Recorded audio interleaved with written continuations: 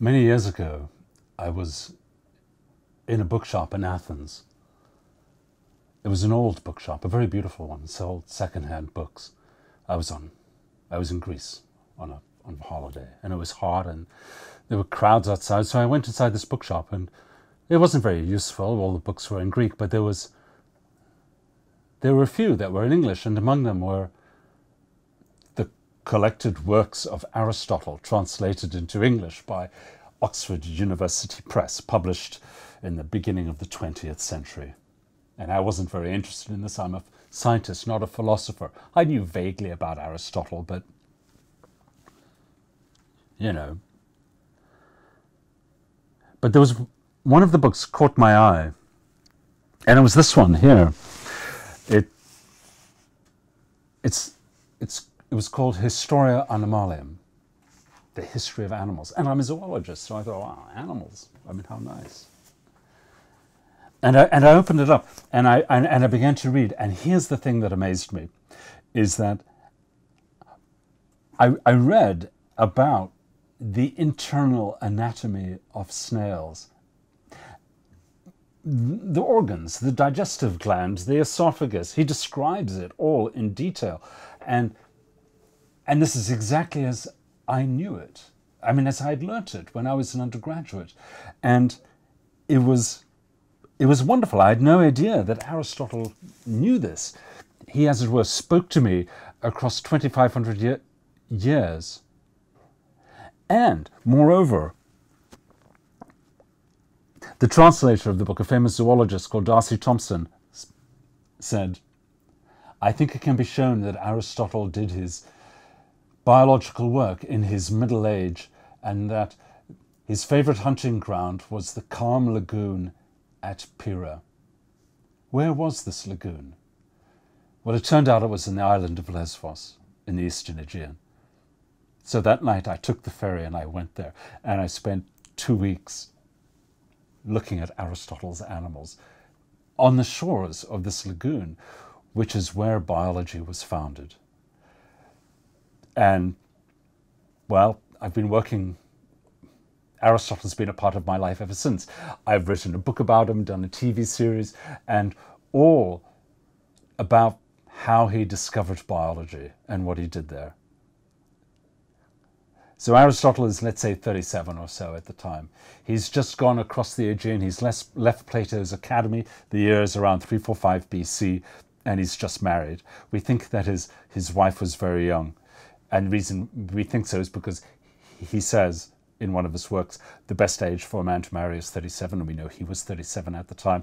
The best age for a woman to marry is 18, so we're guessing that she was 18. He's a great man for rationalizing everything. And then he goes to Lesbos, probably to this lagoon, and he begins, for the very first time in history, to begin asking about the biological world. He picks up a snail, he opens it up, and he asks for the very first time, what's inside? It's not that people hadn't cracked open snails, but they'd done it to eat, right? And he begins to accumulate information, all the information about the biological world, from hunters, fishermen, farmers, wherever he can get information from, and he starts sorting it out, and he puts it in this book. And he doesn't just write one book about animals, right? This is the very first. He writes over the course of his life, well, 8 or 9 of them, and they are a complete science of biology. Historia Animalium, the book that I picked up, the first, it's not a natural history. It's not an encyclopedia full of silly stories like Pliny wrote, the Roman. Instead, it's a database. It's a way to take all this information, array it out, sort it out, so that he can use it, see the patterns that then become the target for explanations in the rest of his books.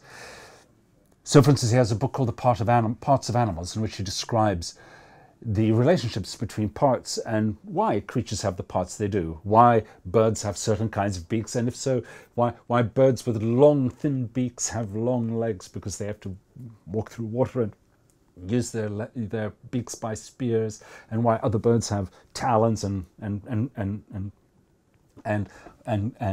hooked-nosed bills, like a hawk or an eagle.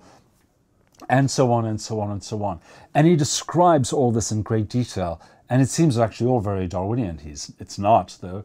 And then he has other books on the locomotion of animals. He explains how they walk in the light of his physics. He has books about the biochemistry, what we would now call the biochemistry of creatures, about how they keep themselves alive, the internal fire. It's an entire physiological description. He's sort of a one-man biology department. And then we have his greatest book, his most brilliant book, which is The Generation of Animals. And in The Generation of Animals, he opens, for the very first time, a chicken egg and watches a chick lying there on its bed of albumin with its little heart beating, and describes how it changes over the course of time, to develop into a chicken, to come into being, as Aristotle says. And it's the first time that anybody ever does that. It is a magnificent accomplishment, all told. It's difficult to evaluate in some ways. So many of the specifics are wrong. Aristotle's physics was wrong. His chemistry runs on 4 elements. So how he thinks animals would walk doesn't entirely make sense, because if your underlying mechanics don't, right?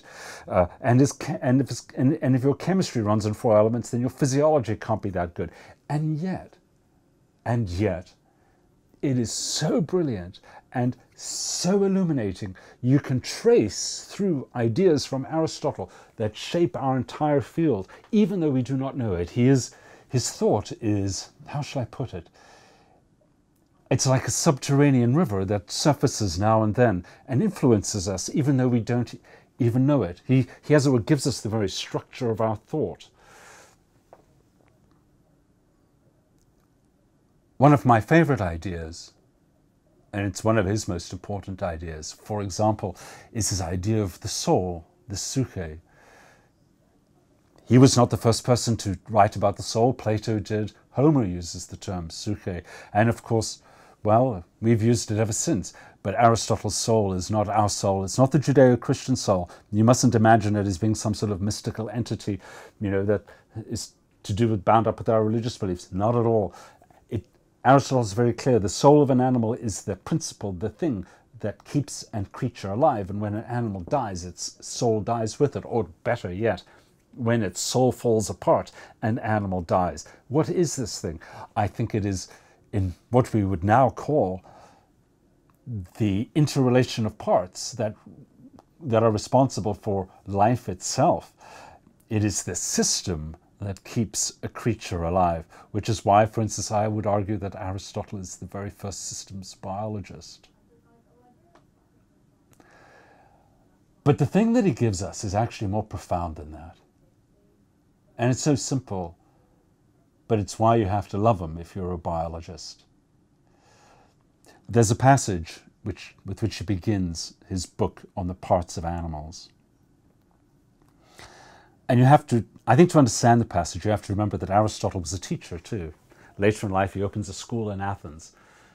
And it's clear that he gives a great course in natural history. The notes, these things that we have, these are his lecture notes, essentially. And in this passage, I think you have to imagine that he's just given a lecture about the internal anatomy of some creatures, sea animals, to his students, who I think we have to imagine are sort of gilded Athenian youths, rather spoilt, a little bit prissy. And now he says he's got a bunch of cuttlefish or fish from the local fish market, and they're sitting there and decaying in the sun, in the heat, no refrigeration. And he says, all right, now go cut them up. Pick one of those things up, cut it open, and look. Do what I did. Look what's inside and describe it. And they go, And he gets irritated. And this is what he says. It's a paraphrase. He says, "We must not shy like children in disgust from the humblest creatures. Because even in the most humble of animals, there is order and goodness. Even there, in that order and its forms of the combinations of that order, there is beauty too."